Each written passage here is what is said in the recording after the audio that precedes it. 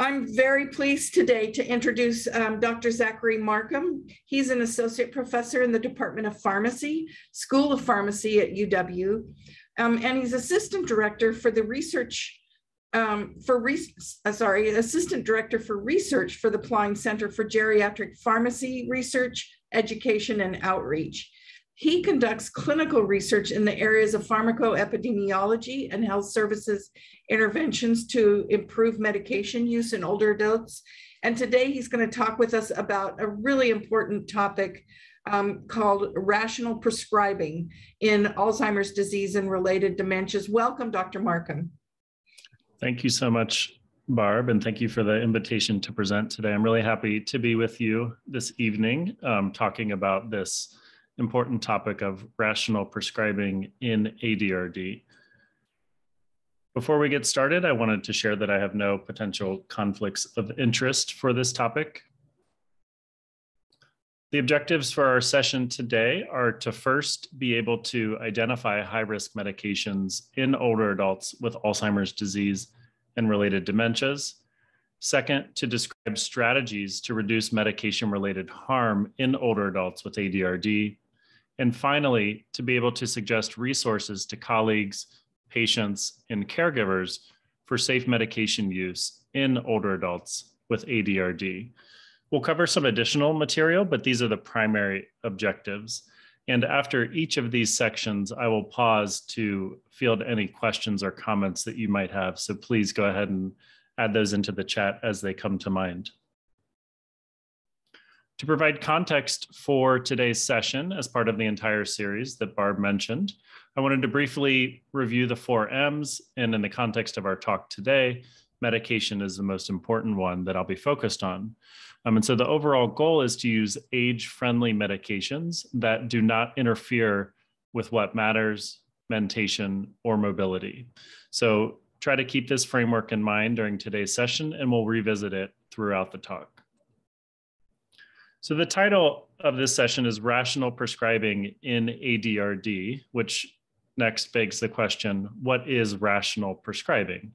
And there's not a single definition. If you ask different people, you'll likely get very different responses. But for the purpose of our time together today, I wanted to share a couple definitions that I think are helpful.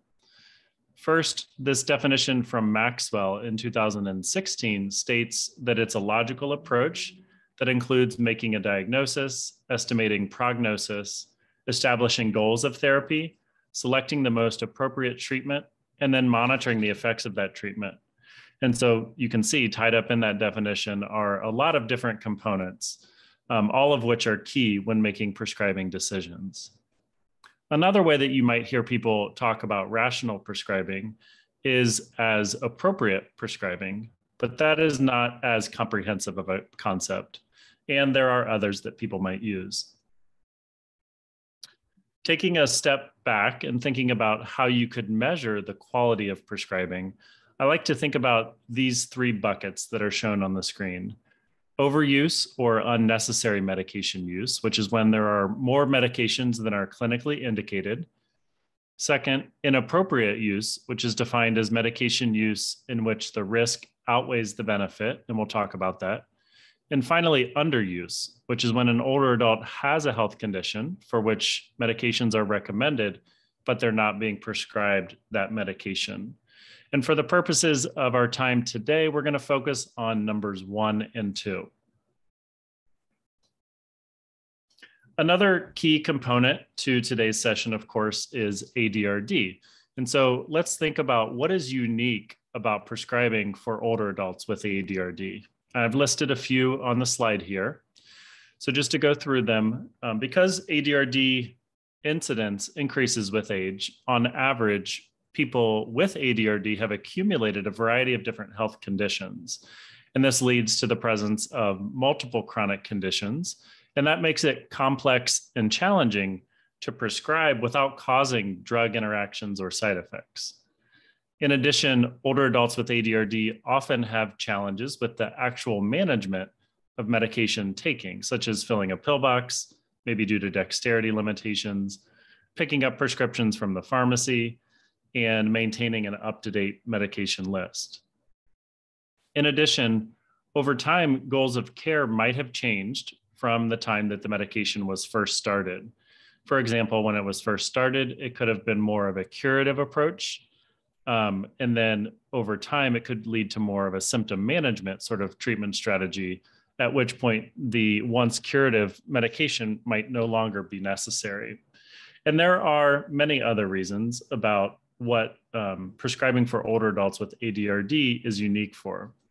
And so just take us a moment and pause and think, what else is unique about prescribing for older adults with ADRD? I would say that the one that's missing on the slide that I just presented is the role of the caregiver in medication management for the older adult with ADRD. That's a very unique angle and something that needs to be considered in terms of caregiver education, making sure the caregiver understands what medications are supposed to be given, when, why, and how to monitor for side effects. So let's focus in a bit on inappropriate medication use in older adults with ADRD, which again is defined as medications in which the risk outweighs the benefit. One of the most commonly used references for identifying inappropriate medication use in older adults is the American Geriatric Society Beers criteria, which are named after a geriatrician, Mark Beers. And they're updated every few years. The most recent version came out in 2019. If any of you were recently at the AGS meeting a couple of weeks ago, you know that they are recently talking about the updates that they're making in 2022. Although they're not final, they will be coming out by the end of this year. So we will have a brand new set of Beers criteria by the end of 2022. There are many components to the Beers criteria, but the two main components include the list of drugs that should generally be avoided in older adults, which is table 2 in the manuscript, as well as the drug disease interactions, which are drugs that should be avoided in older adults with certain health conditions, which are summarized in table 3 in the manuscript. So for today, we're going to focus on the drug disease interactions with dementia or cognitive impairment. And these include anticholinergics, benzodiazepines, the Z drugs for insomnia, and antipsychotics. So why are these drugs recommended to be avoided in older adults with ADRD?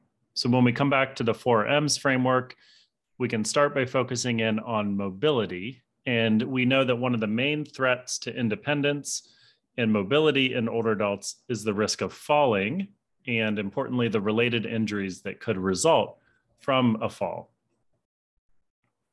And we know from decades of research that falling is common in older adults, with CDC estimates showing that 1 in 4 community dwelling older adults falls each year. These rates are on average higher in older adults who live in long-term care settings as opposed to the community. Among people who fall, a smaller but sizable proportion will lead to injuries or even death. And with the aging of the US population, the overall numbers of falls and fall injuries is estimated to increase in the coming years, as you can see here by this image on the bottom. In addition, we know from years of observational research that all of those medications previously mentioned in the Beers criteria, drug disease interaction, that all of these increase the risk of falling in older adults, especially those with ADRD.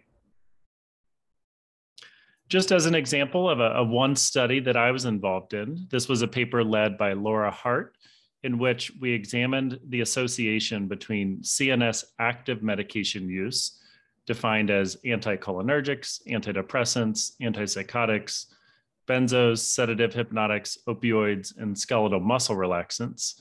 So those were the exposure, and then the outcome was fall-related injury.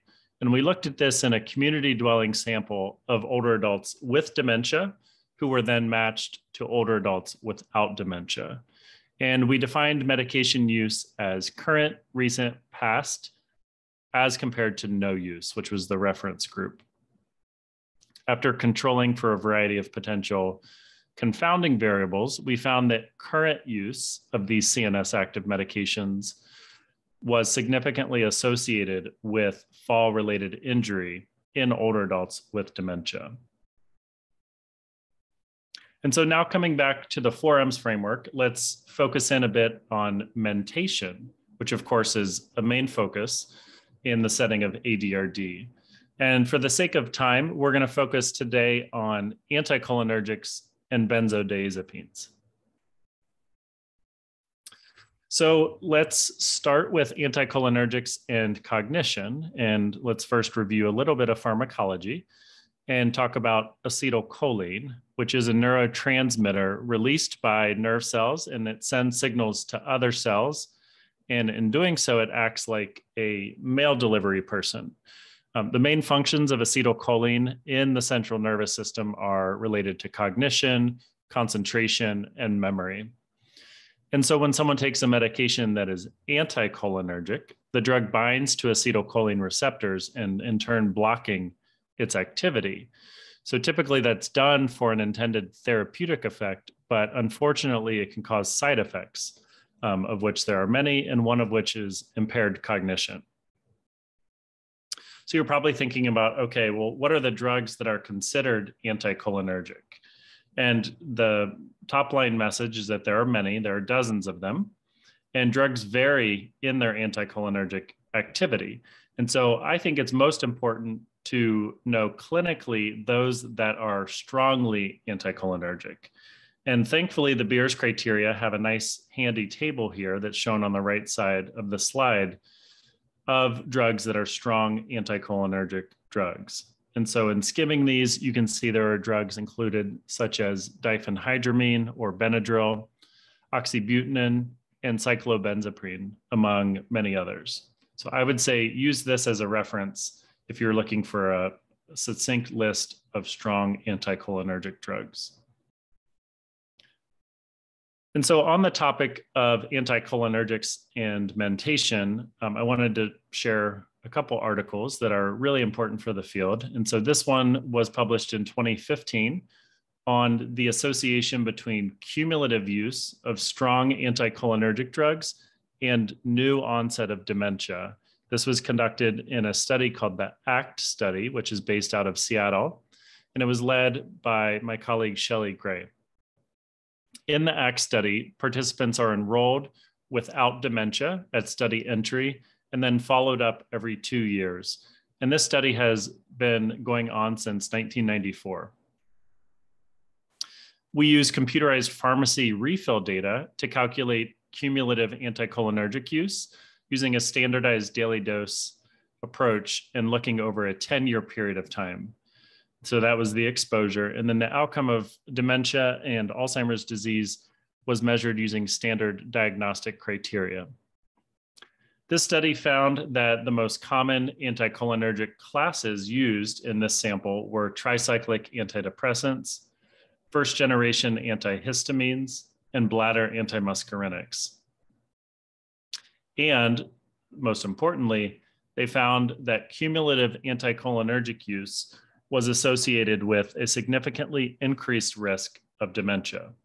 And so as a point of reference, that TSDD there of greater than 1,095, that represents daily use of a strong anticholinergic drug for more than 3 years. And so putting that into a very specific example, that would be something like olanzapine, 2.5 milligrams every day for more than 3 years.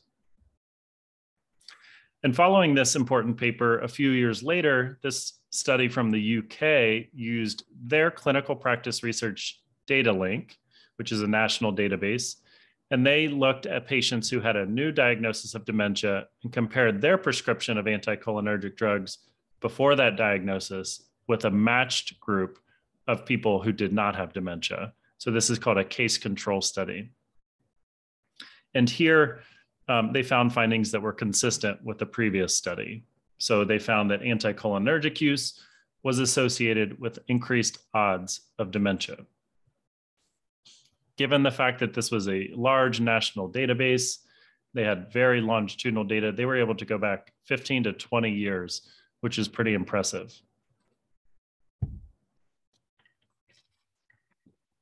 So what do patients believe about anticholinergics and brain health? This was a survey study that I led of a sample of members from Kaiser Permanente, Washington. You can see here that the respondents were mostly female between the ages of 51 and 70 and white. And in this survey, we found that only 1 out of 3 respondents reported that over-the-counter sleep aids, such as Benadryl, are very or somewhat harmful to brain health. And the vast majority reported that they did not know. And so this suggests that there's a lot of room here for patient education as it relates to anticholinergic use and its effects on the brain. So to summarize, there is consensus in the field that anticholinergics increase the risk of dementia, and it's thought to be in a cumulative and dose-dependent manner. Anticholinergics can worsen cognition in older adults with ADRD, and so they should be avoided if possible. And we also know that patients and caregivers are often unaware of these risks. And so that's really a call for clear and consistent patient education about this. So now let's talk about benzodiazepines. Some of the most commonly prescribed ones are listed here on the slide. And for the purposes of pharmacodynamic activity, we can also lump in the Z drugs for insomnia with the benzodiazepines because they essentially work the same way. Benzos act on the central nervous system by enhancing the effect of a neurotransmitter called GABA. However, they can lead to delayed recall and memory impairment, as well as impairments in a variety of other cognitive domains. Benzodiazepines are also challenging to use because they can lead to significant withdrawal symptoms, some of which are shown on the slide here in this image. So if an older adult is taking a benzo as needed, they could experience some of these effects. And it makes it difficult to stop a benzo once it's started, especially in older adults who have been taking them for long periods of time and at higher doses. When we look at the evidence for benzo use and risk of dementia, it's not as clear as that with anticholinergics, but we do know that benzos can worsen short-term cognition in older adults with ADRD. And so the general recommendation is to avoid them if possible. Okay, so now we're going to shift from talking about potentially inappropriate medication use to overuse or unnecessary use. And in general, the best approach for determining whether an older adult has any overuse or unnecessary use is to match their medical conditions with their medication list and ask yourself, are there any medications that have no clear medical condition? And if that's the case, then that is a potential opportunity to identify overuse or unnecessary use and to do something about it. So take a moment and think about what is an example of a medication or medication class that is overused in older adults with ADRD. Maybe you've seen this in your practice or you've read about it. I would say some that come to my mind are antipsychotics, sometimes antidepressants. PPIs are overused across the board, including in older adults with ADRD. Benzos and anticholinergics are some others. So unfortunately, the drugs we're trying to avoid are oftentimes used. So it's pretty tricky and calls for pretty close monitoring. One category that I want to focus on today that you might not typically think about, but I think is important to keep on our radar, is supplements that are marketed to be good for the brain. And these can be marketed for older adults in general or those who have ADRD. And so if you're like me, you've been sitting at the couch watching TV one evening, and up on the TV pops a commercial for Prevagen with claims stating that in clinical trials, it's been shown to improve short-term memory. It's a breakthrough product and it has this really cool secret ingredient that was originally discovered in jellyfish. I mean, amazing, right? Anybody would want to take it. There's another product that I've seen advertised more recently called Nariva, and in looking at the ingredients, the main active ingredient is coffee, so mostly just caffeine. This is a Google search term trend of Prevagen, and you can see here that over time, it's increasing in its interest. And when older adults go online, they are oftentimes faced with opportunities for misinformation. And this is just a good example of that. So you see here this foundation of Alzheimer's research, prevention, and foundation sounds pretty legitimate.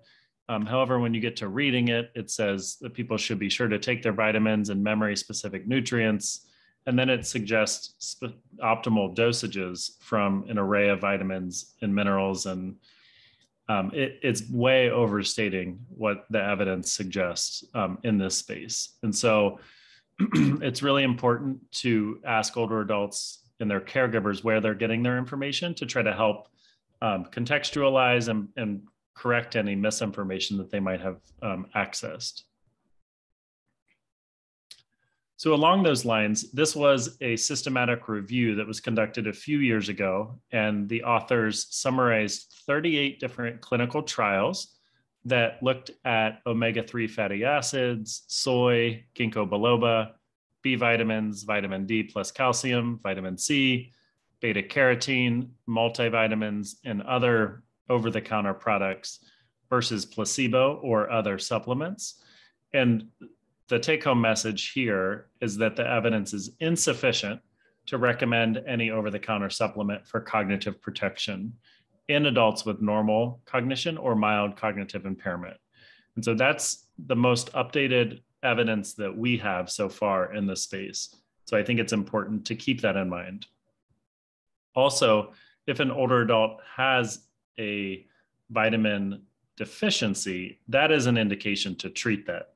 But that's not what we're talking about here. We're talking about just in general for cognitive protection. And in that space, the evidence is insufficient. The Global Council on Brain Health is an independent collaborative of scientists and healthcare professionals and policy experts from around the world who all are working in this area of brain health. And it convened in 2019 to come together to address this topic of dietary supplements for people age 50 and older. And just as a way of background, what are we talking about when we talk about dietary supplements?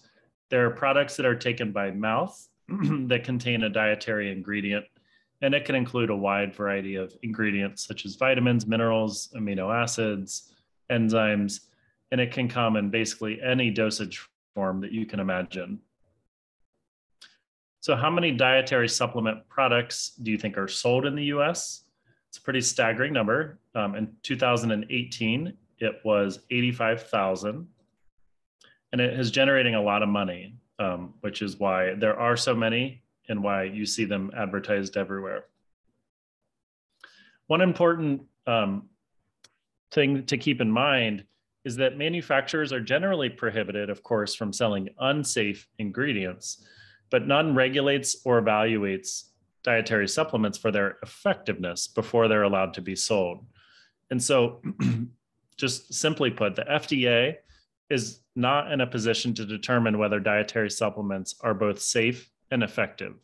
The FDA has the ability to pull something from the market if it's unsafe, but that's very different than their position on prescription drugs, which people have to prove they're safe and effective before they're even marketed. With dietary supplements, that is not the case.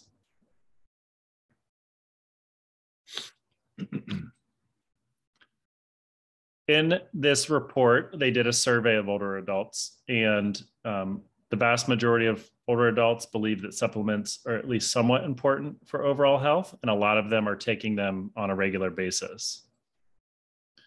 Specifically within supplements, we want to focus in today on the memory supplements, and this is a growing portion of the overall market. You can see here that sales doubled from 2006 to 2015, and I'm sure that this trend has continued. More than a quarter of Americans age 50 and older regularly take supplements for their brain. And in this survey, I think this is pretty shocking. 11% reported that they're currently taking a supplement to delay the onset of dementia, and that's inconsistent with the evidence. And 8% said that they were currently taking a supplement to reverse dementia, which we don't have prescription drugs that can do that. And so that, again, is an opportunity for education. And just to jump in a little bit further on the Prevagen, this was the main ingredient, this jellyfish protein. I wanted to highlight what is the evidence behind it. The main clinical trial that they used for the claims of benefit did not have a control arm, which is really problematic. And the second trial failed to show improvement. On a pharmacology level, this protein is likely broken down in the gut before reaching the brain. And so just all around, this is not a good product. The message is don't waste your money. There are many other things that we can do that are good for our brain and our heart that do not include taking Prevagen. So this report also came out with consensus statements that I just wanted to walk through because I think these are really good counseling points. For most people, the best way to get your nutrients for your brain health is from a healthy diet. The best evidence comes from the Mediterranean diet. They did not endorse any ingredient, product, or supplement specifically for brain health. But again, the caveat here is unless you have a nutrient deficiency, then that, of course, should be corrected. A lot of people wonder about fatty fish and omega-3 fatty acids. They say that eating fish through your diet is probably good for you, but there's insufficient evidence that a fish oil supplement is good for brain health. So again, let's focus on the diet. They make this important point that supplement manufacturers and distributors often make vague or exaggerated claims. And because of the lack of regulatory oversight, consumers, we all should be approaching this with skepticism. And also, our skepticism should come from a place of concern about safety, because the quality of ingredients can vary widely. Sometimes there's things that are in there that should not be in there, different levels of ingredients. It's very unregulated. So that's the first section of today's talk. I'll stop here and pause for any questions or comments that may have come through the chat.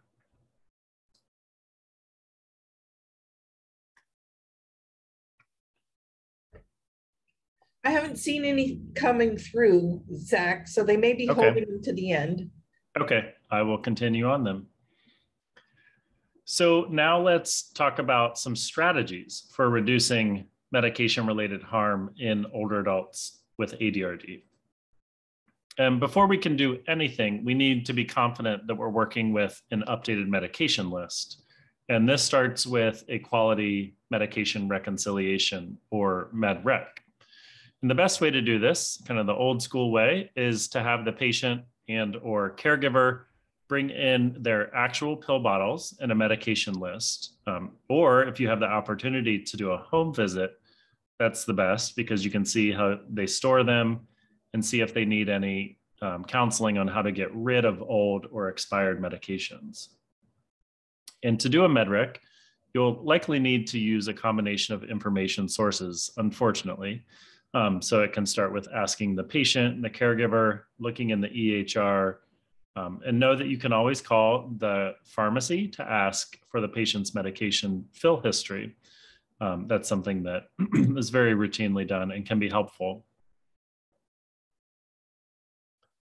So this goes without saying, but I just want to make this point that the best way to reduce high-risk meds is to not start them in the first place. But I acknowledge that this is not always possible. Sometimes you inherit patients who have been on the meds for years, but just wanted to put in this plug that the best way to stop them is to not start them. And the risk-benefit changes with medications as we age. So this is an important communication point that you can use with patients. You know, what once was a safe drug has now become an unsafe drug because of different changes in your body and the metabolism and things like that. And so we're often left with a scenario in which we've identified a medication or medications that we want to stop or reduce the dose of. And that brings us to the concept of deprescribing. And I really like this definition here as a systematic process of identifying and discontinuing or reducing the dose of meds in cases where the existing or potential harms outweigh the existing or potential benefits. This is all within the context of a patient's care goals, current function, life expectancy, values, and preferences. So this is, again, kind of like the rational prescribing definition. There's a lot wrapped up in there. If you're interested in learning more about deprescribing as a topic, there's a really good summary of it in Up to Date. When do we consider deprescribing? We do so when medications have clear harm, so there's the potential or real side effect. If the patient is taking a high risk or inappropriate med, which we've already talked about what those are.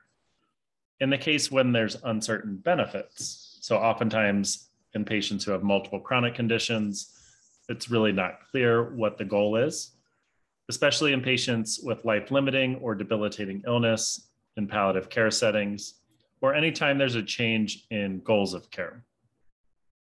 We also want to consider deprescribing when we are able to recognize a prescribing cascade, which is not always possible, but something to keep in mind. And a prescribing cascade is when one drug is prescribed, it leads to a side effect, which is misinterpreted as a new condition, which is then treated with another drug, and it can go on and on. So one good example is a calcium channel blocker, say like amlodipine, being prescribed for high blood pressure. It can lead to edema, which, if not identified as a side effect of the amlodipine, could then be treated with furosemide, a loop diuretic, which could then maybe cause an electrolyte abnormality. So that's a classic example of a prescribing cascade. So deprescribing is pretty similar to prescribing, but first you want to know all the drugs the patient's currently taking. You want to consider the overall risk of drug-induced harm in the patient that's in front of you to decide on how intense of a deprescribing intervention you need to employ. So if a patient's on a lot of, 5 different CNS active meds, that's a scenario when you probably want to, use a more intense intervention, as opposed to somebody who's just on a PPI that you could deprescribe. You want to think about each drug's eligibility to be discontinued and then come up with some sort of prioritization, because you can't do this all in a single visit. It takes multiple visits. And then implement and monitor your plan, letting the patient know that at any point you can stop and restart where they were. Sometimes that provides a lot of comfort to patients. How do you become a deprescriber? This was a really good review article that laid out 3 different steps, which I will briefly go through. So the first step is to use a model or framework, and you can start with any of these. So you could think about life expectancy or time to benefit of medications. For example, bisphosphonates, typically achieve fracture reduction within 12 months. Statins take a couple years. Other drugs take longer. So you could approach a patient with that in mind, which is kind of a broad concept. The next step is to get a little bit more focused on the medications that they're on. So you're zooming in a little bit, you're prioritizing the drugs for deprescribing. And then the third step is the most specific, and you start somewhere. You pick a drug, pick a tool, use an algorithm, and get down to the specific details of what exactly is going to happen. So kind of goes from broad down to very specific. There's an increasingly number of deprescribing resources that are available. This field is rapidly growing. I've included just a few here on this slide that show different deprescribing algorithms and guidelines. The US now has a deprescribing research network, which is generating a lot of really helpful resources. The best resource that's been around the longest is out of Canada. Their deprescribing network is called CADEN, C-A-D-E-N. And if you haven't heard of this website, I would encourage you to check it out. It's easy to remember, deprescribing.org. And there you'll find a variety of different deprescribing algorithms, information pamphlets. There's patient-facing materials as well as provider materials, and they're constantly updating their website.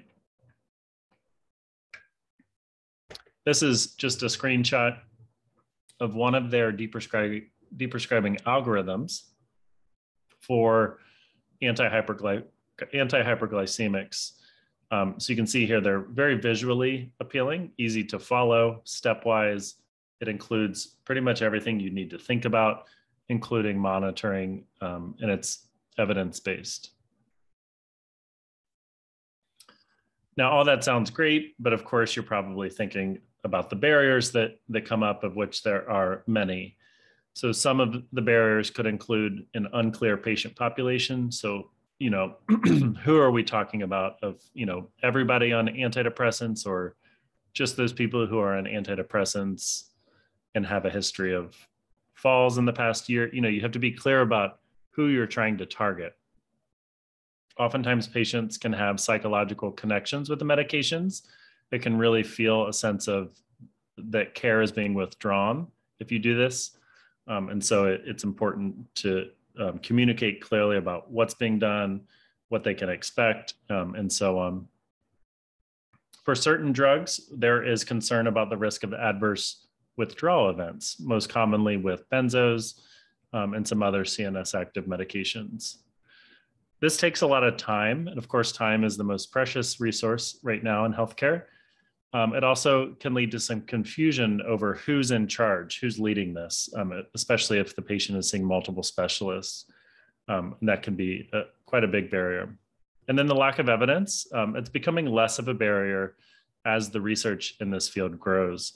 But for a long time, we didn't have really solid evidence. We have so much that we know about how to start drugs, but we had very little about how do we stop drugs. And so that's kind of the overall goal of this field of deprescribing research. One of the earliest deprescribing trials is called the Empower study. And it was done in Canadian community pharmacies, where they sent patients who were on benzodiazepines this information pamphlet about the risks of benzos, as well as a tapering schedule. Pretty low touch. And you would think, wow, benzos are really hard to get off. I'm surprised if they found anything beneficial. Well, they did. They found that at 6 months, 27% stopped the benzo in the intervention group compared to 5% in the control group. So this was some of the earliest evidence that deprescribing of what historically are thought to be pretty hard drugs to come off of can be done. And this was out of Canada. And this group has replicated these results and expanded them to other medication classes as well. Another thing you might think about is, well, do patients really want to do this? Do older adults really want to deprescribe? And in this study, they used a questionnaire called the Patient Attitudes Towards Deprescribing. And I just wanted to highlight this top line. The item was, if my doctor said it was possible, I'd be willing to stop one or more of my regular medicines. And the vast majority either agreed or strongly agreed. So older adults are interested in this if it's done, in the right way, and they feel like they have a sense of buy-in in the process. So I've mentioned this a couple of times, but communication is key for deprescribing. It's important to take advantage of opportune moments and align with the patient's goals. So if the patient really wants to attend a graduation of a grandchild, you could frame it in that context of, we really want to reduce your risk of falling, because if you fall, that could really impair your mobility, things like that. So kind of broadening it to the overall context of what matters to the patient. This takes time, and so you might need to prime the pump and mention, hey, at the next visit, I'd like to talk about potentially coming off of the gabapentin. And then at that next visit, you can bring it up again. But I also wanted to acknowledge that stopping a PPI like omeprazole is quite different than stopping oxycodone. And these two deprescribing strategies would likely need to be quite different. And so not all deprescribing interventions are created the same. Like I mentioned, this is an active area of research and in clinical practice. And this is one example of an ongoing clinical trial called R2D2 that is being done at Indiana University. And it's testing a pharmacist-based deprescribing intervention for older adults in PCP, in the PCP setting. It's enrolling older adults who have subjective cognitive decline, but do not have dementia, and they're currently on a strong anticholinergic medication. And cognition is the primary outcome here. So this will be the first trial of its kind, and it should be completed within the next couple years. And so this is just one example. There are other trials of deprescribing that are ongoing. And so, within the next 5 to 7 years, we'll know a lot more about what the evidence points to. So some take-home points. Our goal should be to minimize exposure to CNS active medications in older adults with ADRD to the greatest extent possible. Among older adults receiving CNS active medications, consider dose reduction or discontinuation if deemed appropriate. Stay tuned for trial data on deprescribing anticholinergics, and consistent patient and caregiver education is needed on medication risks, as we've seen.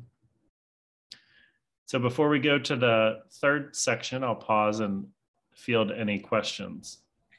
So there is a question asking, what about Vyvanse, if I'm pronouncing that right, or Abilify? What about it? So Abilify would be an atypical antipsychotic. And so that, is definitely a medication that can be overused in older adults with ADRD due to some of the behavioral disturbances.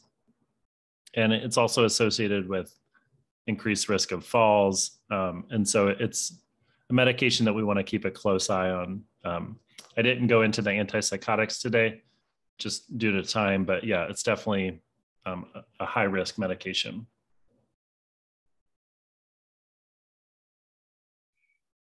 Other questions, folks? What about high blood pressure medications and dizziness? Oh, that's a great question. So the short answer is it depends. The literature is pretty mixed in terms of like antihypertensives and the risk of falls. It probably only matters for those patients that are prone to orthostasis. And so for most patients, it's not going to be a concern, but in certain patients that might be dehydrated, or if it causes urinary frequency in the middle of the night, that could lead to a fall. So there are definitely scenarios in which a patient is taking an antihypertensive and they could be at increased risk for falls.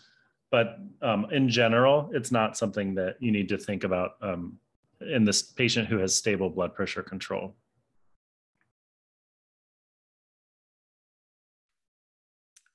Okay, I don't see any other questions. Oh, here's Great. one. The person has used Vyvanse for ADHD for several years. Should they stay on it? So Vyvanse, there's really not good literature on the ADHD meds in older adults. It's a stimulant, so it's the opposite of kind of what we've been talking about, which are CNS depressants. So I wouldn't think in terms of fall risk or cognition, I wouldn't think that it wouldn't rise to the top of my list. I would want to evaluate it and make sure that it's still working in the way that it was intended to work, but I wouldn't be too concerned about fall risk.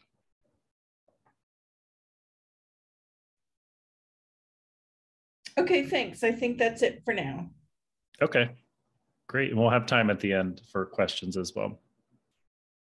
So now we're into the final section, which is all about resources for colleagues, patients, caregivers on safe medication use in older adults with ADRD. And so take a moment and think, what resources do you use or have you heard of related to medication management in older adults with ADRD? If not, then think about, where would I go to look?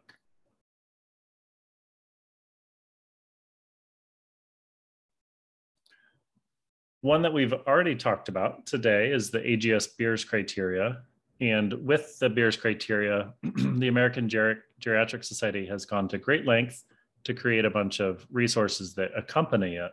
So there's a mobile app, a pocket reference card, and tools to help patients and caregivers in understanding what the terms mean. So if you are an AGS member, you'll have access to this at geriatricscareonline.org. If not, healthandaging.org is a great resource that's free and you can access. Materials such as this. So you see here some tip sheets on 10 medications older adults should avoid or use with caution, avoiding over-medication, alternatives for the Beers list, the medication and supplement diary. So this is a great place to go yourself and to send your patients. This is a screenshot just to show you an example of what their materials look like. They're quite nicely designed, easy to read, and you can print them on a single piece of paper, front and back. In addition, the National Institute on Aging, which is part of the National Institutes of Health, has a center for Alzheimer's and related dementias education and referral. And this was created many years ago by Congress, but the goal is that anybody can call and email and get their questions answered about Alzheimer's disease and related dementias, and they can make referrals. There's Spanish language resources available. And they have the NIA also has some other caregiving resources that are available. Everyone's probably familiar with the Alzheimer's Association. On their website, they have some articles that you could consider reviewing. And one that I wanted to point out, because it relates to the herbal supplements for cognition, is this resource called Cognitive Vitality. And this is a website that evaluates the evidence on strategies to promote brain health and prevent dementia. And it includes both prescription drugs as well as herbal supplements and vitamins. And I like it because it summarizes everything that we would care about, which is the evidence for effectiveness, potential benefit, as well as safety. So it ranks the strength of the evidence based on these little icons here, and you can read what they mean, but basically this is the greatest strength, so multiple randomized controlled trials down to the weakest strength of no human studies. Potential benefits, so this is probably the most clinically meaningful category. And then safety concerns. If there's 4 marks here, it's very low risk. And so a lot of times what I've experienced is people have questions about things that I might not have heard about before, both from patients as well as from my own family members. And so this is a great resource where you can go and you can look up, like I said, both prescription products like ARBs, as well as herbal supplements that you may not have heard of before. And again, I like it because it's nice and easy in terms of visual display. You can see the evidence, benefit, and the safety. So I would encourage you to check that out if questions like that come up for you. During COVID, which we are still living in a COVID world, oftentimes patients with ADRD can have issues navigating the pharmacy. And so this is just a link to check out that gives some tips on how to do that. And one of the key points here is that a lot of pharmacies now offer delivery options. So if the older adult does not want to use a mail order, some of the community pharmacies are offering delivery now. And so that can be an option. This is a resource that was created early on in the pandemic as it relates to the post-acute and long-term care setting. about how to manage medications during COVID. And I know we're focused on the primary care setting, but just as an FYI, if you or you know of others who are interested in that care setting. And so to summarize, CNS active medications can negatively impact mobility, mentation, and what matters in older adults with ADRD. We talked about deprescribing as a systematic approach to reduce the dose or discontinue meds for which the risk outweighs the benefit. And we talked about a few resources that are available to support safe medication use in older adults with ADRD. And so I would charge you to commit to looking up or learning about one of these new resources and telling a colleague about it so that we can pay it forward. And with that, I will open it up for questions. This was just excellent, Zach. Thanks so much. I really appreciated the resource. We do have one question at this point. Is metaxalone, I hope I'm pronouncing that right, relatively safe as a muscle relaxant for occasional use in older adults? Great question. So in general, we try to avoid the skeletal muscle relaxants in older adults because they can cause some of those anticholinergic side effects, including falls. So, and when you look at the evidence for how we should be using skeletal muscle relaxants, typically it's just for acute short periods of time anyways. So the overall message is to try to minimize use as much as possible and make sure that there's a stop date if you do decide to use them.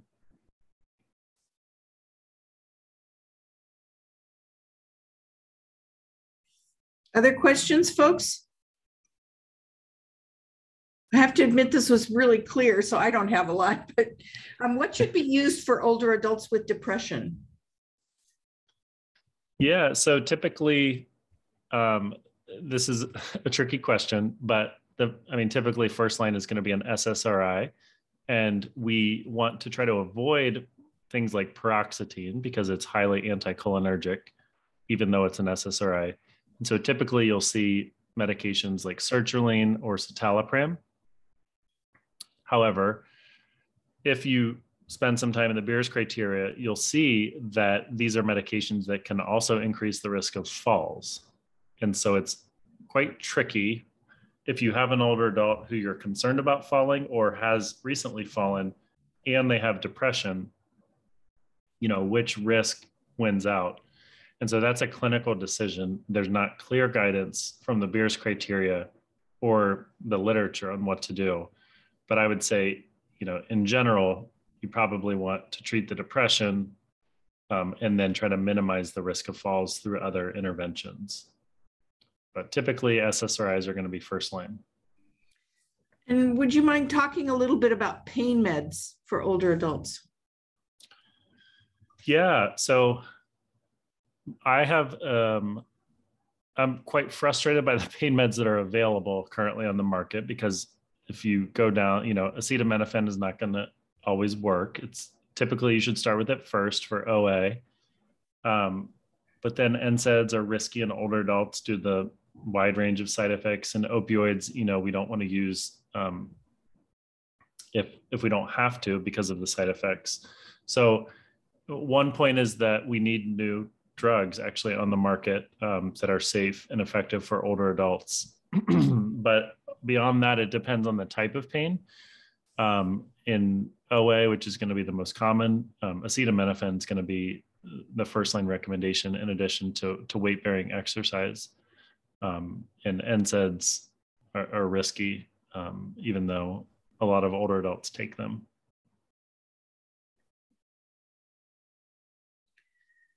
Zach, you had mentioned the omega supplements, that sort of thing. Are there other supplements or over-the-counter kinds of meds that you frequently see older adults taking that need to be considered in this focus of deprescribing? Yeah, that's a great question. So I see a lot of ginkgo biloba still used in the context of cognition specifically, and there actually have been clinical trials that have shown that it's not helpful for preventing cognitive impairment. So that's an easy one. Oftentimes you see like vitamin D that's kind of hanging around, and typically it's not necessary based on the patient, as long as the patient's eating a reasonable diet. Trying to think of what else. Sometimes, you see some pretty random products, and you want to approach those with, you don't want to just come in and say, this doesn't work, why are you taking this? You want to first understand what the patient thinks it's doing for them, and then ask the question of, would you consider stopping it? Or especially in patients who are spending a lot of money on them, and if their income is limited, that can be a way to kind of frame it. But you want to come in with kind of an open mind and try to understand what they think the product is doing. But those are some of the most common ones: the omega-3s, vitamin D, ginkgo, things like that. That's helpful. One of the things I've also noticed is that they might be taking 3 different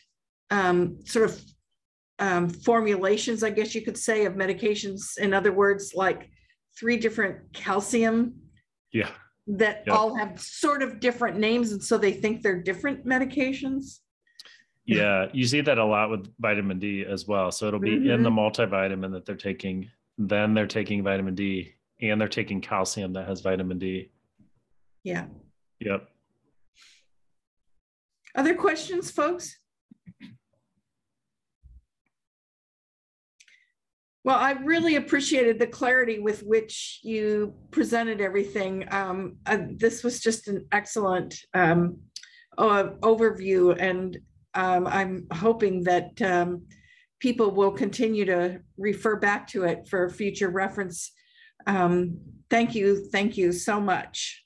Oh, thanks for having me. Yeah, and if you have any follow-up questions, please feel free to email me. My email is listed here on the slide. I'd be happy to respond. Great. We're getting a lot of chats about how awesome this was, and thanks for the resource list. So everyone, I will see you next week. That will be the last in our series. The Geri Health series will start up again in January of 2023. But I will see you next week and looking forward to it. Thanks so much, Dr. Marcum. Thank you. Have a good evening.